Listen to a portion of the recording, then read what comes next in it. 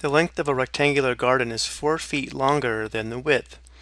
If the perimeter is 192 feet, what is the area of the garden?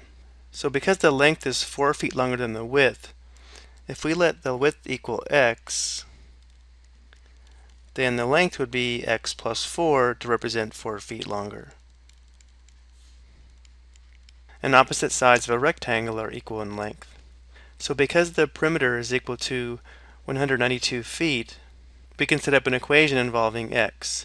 The perimeter is a distance around the rectangle, which would be 2 times x plus 2 times x plus 4. This would represent the perimeter, which is equal to 192 feet. So now we'll go ahead and simplify and solve for x. So we have 2x plus, this would be 2x plus 8. Remember, here we're distributing, equals 192. Then we have like terms here, so we have 4x plus 8 equals 192.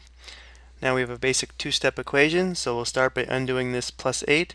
We'll subtract 8 on both sides. So we'll have 4x equals 192 minus 8 is equal to 184. Divide both sides by 4. We have x equals 46, or in this case 46 feet. So going back over to our sketch, if this is 46 feet, 46 plus 4 is equal to 50, so this would be 50 feet.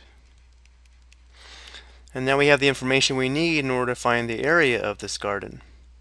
The area of a rectangle is equal to length times width. So in this case, the area is going to be equal to 46 feet times 50 feet. So the area is going to be equal to 2,300, and this would be square feet.